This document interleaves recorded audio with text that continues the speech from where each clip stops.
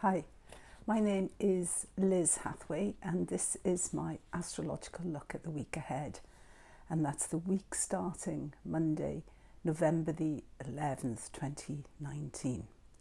So it's quite an astronomical event taking place today. We have the passage of Mercury across the face of the sun, which should be visible actually in Amsterdam today as well, but it probably won't be because it's very overcast here.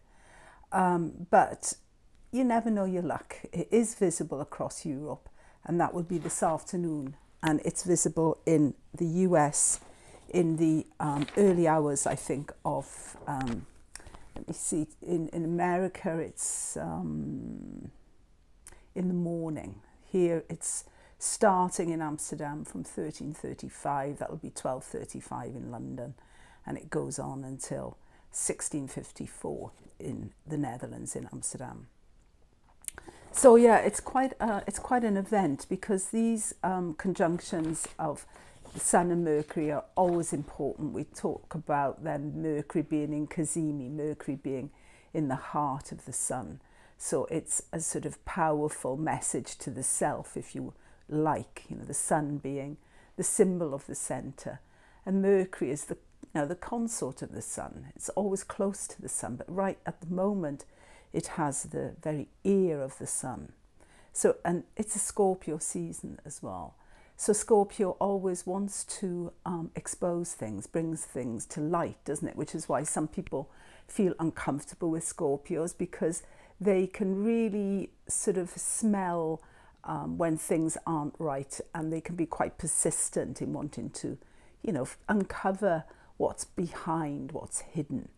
So at this point in the cycle of Sun Mercury, we can actually, not only is Mercury in Cazimi, but we're actually having a sort of almost an extra layer of Scorpio, if you like, because we've got this element of real visibility, really being able to see things.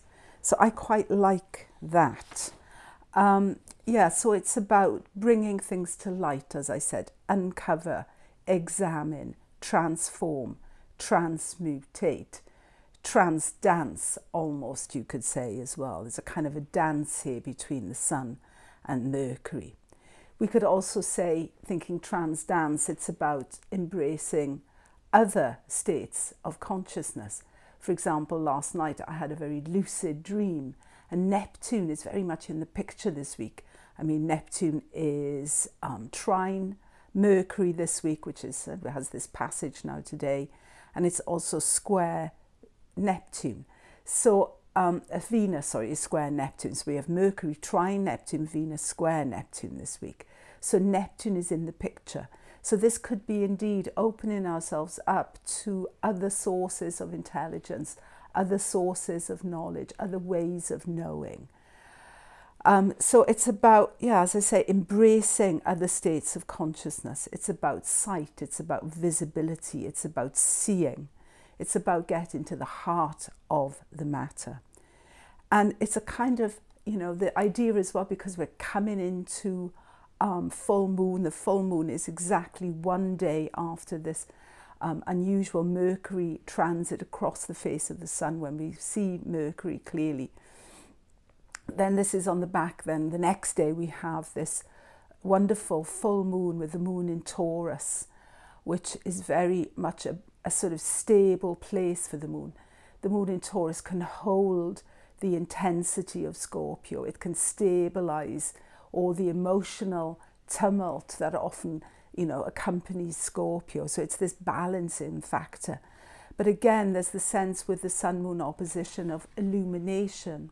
I was thinking this morning when I was walking the dog, it always fascinates me how in days before we had street lights and things, you know, that showed us the way on a dark night, we used to plan our meetings in the village halls and things to coincide with the full moon, because there is this sense with the full moon of what is dark as well being illuminated. So there's a sort of this full moon coming a day after the Mercury passage.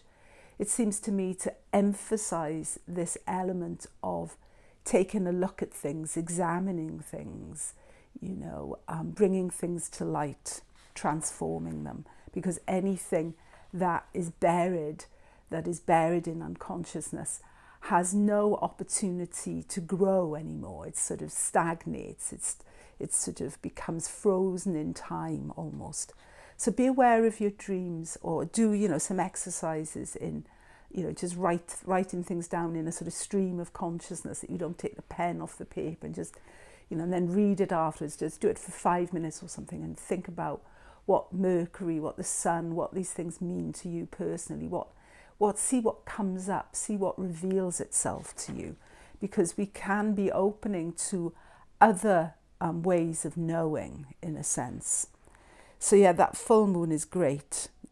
And the full moon as well, of course, it's one way it's an opposition, so it's a sort of a face-off, it's a crisis, it's bringing things to a head, you know, it's a sort of maximum distance between two bodies, the opposition. But it's also a moment of balance, it's also a moment of adjustment, it's also a moment of centering, you know, coming to the center, finding your feet. It's certainly moon in Taurus, grounding the energy, grounding the emotions. And there's a lot of work we can do this week, because we have, you know, on the day of that full moon, Mars is sextile Jupiter. You know, so there's a sense there with Jupiter in Sagittarius as well, Mars ruling that Scorpio sun, of course, of through our actions we can also learn about ourselves, learn about our deeper motives, you know, understand ourselves better. It's a real sort of self-understanding theme, I think, around the first half of this week for sure. Because when we get into Wednesday, we have Mercury sextile in Saturn, which is, again, speaking your truth. Sun sextile Pluto as well. So we're getting to the nitty-gritty. We're getting to the heart of it. And with Mercury also trining Neptune on the same day, on Wednesday, there is something inspirational in the start of this week. There's an essence of sort of being regenerated, renewing ourselves. And also with Neptune, always this idea of grace and kindness and benevolence and feeding ourselves and encouraging ourselves and using words in a sense of empowering us to do things.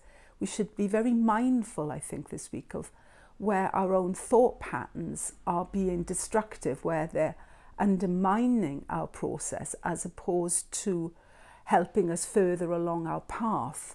And sort of Mars, Jupiter is also kind of, you know, Mars always is a planet that can create breakthroughs, that has that energy to push things forward. And Jupiter is definitely the higher vision that we have. So where is our thinking sort of damaging our higher goals, if you like? How can we reshape our mind?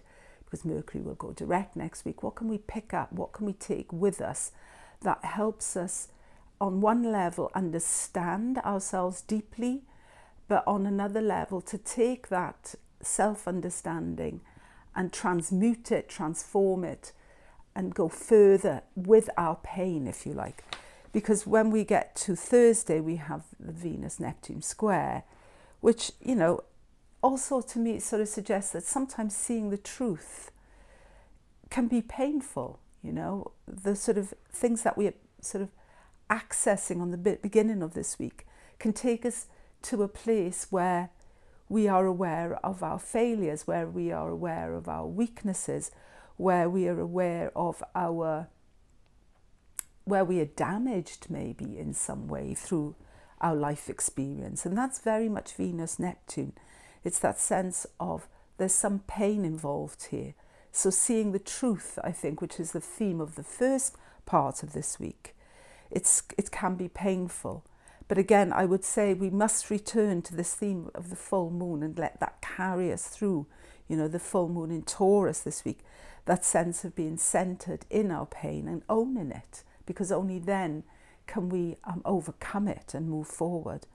Friday, we kind of almost bounce back, you know, with this beautiful moon in Cancer coming through. And the moon in Cancer's aspects right the way through, you know, Saturday and Sunday are pretty amazing, really. We have the moon Uranus sextile, we have the conjunction with the North Node, we have the trine with Neptune.